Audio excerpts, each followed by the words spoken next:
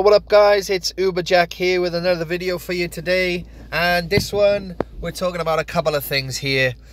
First and foremost, I just want to sort of address the January slowness, I think is the best thing to call it, which is what we're knee deep in at the moment. I'm sure everybody across the country, most likely, don't want to say globally because I'm not too keyed up on other markets, but especially throughout the UK, are probably struggling now if you're an Uber driver or any sort of private hire driver work that you do.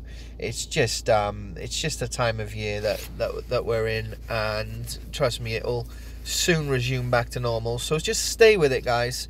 Do what you can. Don't stress yourself out too much about it. But always keep giving it whatever you can, and you know, you'll make your money, no doubt about it. Take advantage of the weekends. That's where you're gonna get most of your money, and pretty much, you know, evenings and nights, I would say, are gonna still be your best bet until like the student populations arrive, and then you'll get a lot of more daytime fares coming up. So apart from that, just wanted to discuss going into the new year what my acceptance rate was, my cancellation rate, and my driver customer rating. So we'll just have a look at that now. So we're on a 4.98 rating. Currently we've had 493 5-star reviews out of the last 500, which is pretty good.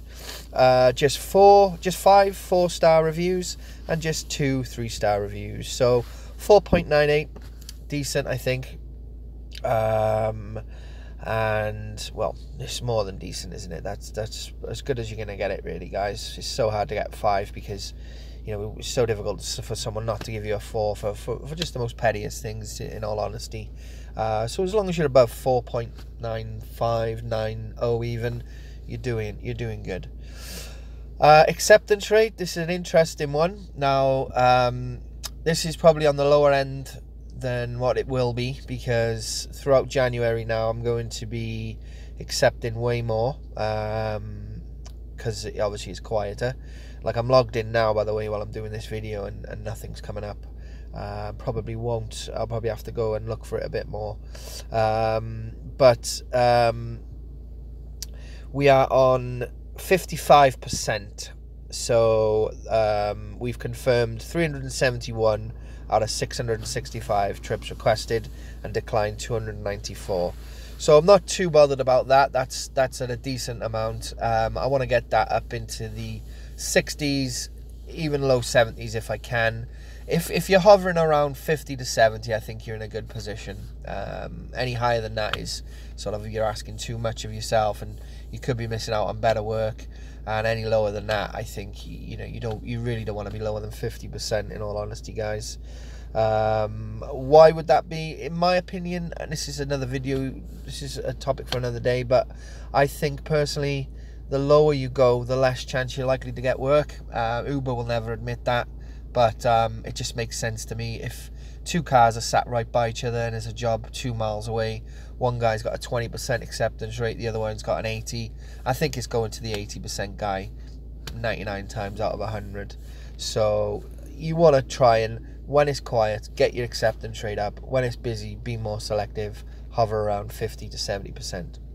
Cancellation rate, I'm on 10%. That's probably the highest, really, you want to get it. You don't want to be going any lower than 10%, in my opinion. I've actually cancelled 36 trips out of 371. So that's something I'm going to work on as well. Ideally, I want to be around the 5% and under mark. I think that's what you need for Uber Pro, actually. Let's just have a look at the Uber Pro stats now, which, by the way, I am now eligible for Uber Pro. It was an initial rollout for certain drivers to be tested, but now I'm under the understanding that all drivers have it, and everyone's points were reset on the 1st of January. So let's jump into that. So as you can see there, it says blue. Just click on that. So unlock blue, points reset on the 31st of March. So basically, till the 31st of March, these points are going to be racking up, and they will equal rewards then for the next term. So after the 31st of March, whatever level you get to, that's what you'll be from the 31st of March then to the next 3-month end of the 3-month window. So my star rating's fine, 4.98. I need to get the cancellation rate under 4%, so I've got a long way to go during this time of getting these 600 points. But I think that will quickly start coming into play. There's the more trips that I don't cancel on, and it'll siphon out the old ones that I did. So that's not a problem. Let's have a look how Uber Pro works, just to familiarise you guys quickly with that. So if you just click on that, when this loads up now, it should give us a little brief description. So here we go. Your points. Earn 1 point for every trip. Earn extra points for trips within certain hours. Progress this in the 3-month period. So 3-point trips are anything from 10 PM to 4 AM. You'll get 3 points for every trip. So you can get through this a lot quicker if you do nights.